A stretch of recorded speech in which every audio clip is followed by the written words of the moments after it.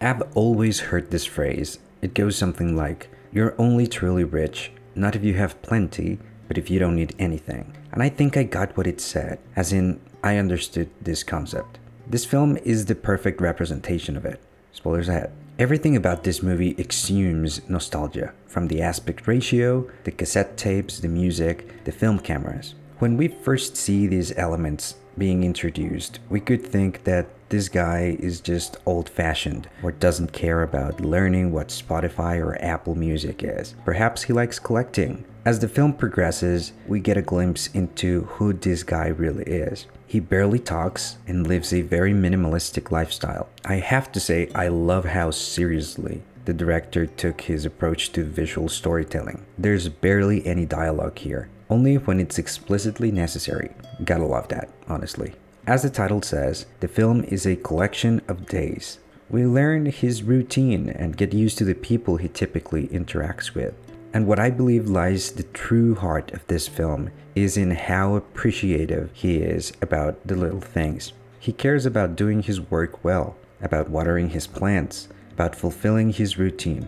And he is happy when little details, such as a kid waving back or playing tic-tac-toe during a few days, are regarded as something truly special. While we get very little context on why he is there, if it was his choice or something else happened, we see that he has a sister and a niece. We see that his sister is well off and their dad is sick.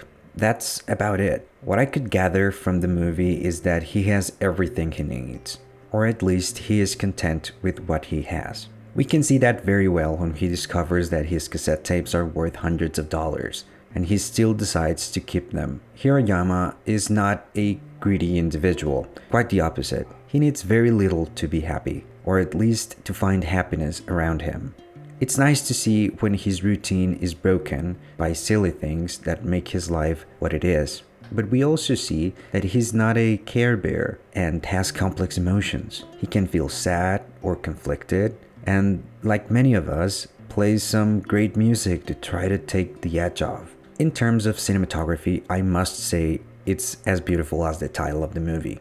I love how they chose a 4/3 aspect ratio. It gives a lot of height to the film and also contributes to the whole nostalgia effect. It's a nice way of communicating who the character is and how he is. He doesn't have a smartphone or a digital camera or a streaming service. Not necessarily because he can't access that, but he's happy with what he has. Those quote-unquote vintage things he has, for him, are not vintage. Just his old stuff that made him happy and still works, and he sees no need to change them. That also tells us that he's a man who appreciates his routine. The wonderful shots of the city that sometimes make the character feel somewhat small, but most of the time it just helps blend the character with the city itself. The direction is perfect, and so is the timing. The music selection is stellar as well. But I think we can all agree that the best part about this film is Koji Yakusho's performance. I'm sorry if I'm butchering his name. My god, was that amazing. I think I'm going to be referencing this performance in the future just because it's a masterclass on how to give an amazing performance. Utterly professional, personal, and moving. You can feel every emotion through his eyes. It's beautiful. It's one of the few cases when just winning the Best Actor award at Cannes doesn't feel like enough recognition. I think by now it's fairly obvious that I love this film. I find it brilliant that they took a job such as cleaning toilets, which is seen by society as hitting rock bottom, and turning it into a brilliant piece on how to live life and enjoy what we have while we can. As always, thank you for watching. See you next time.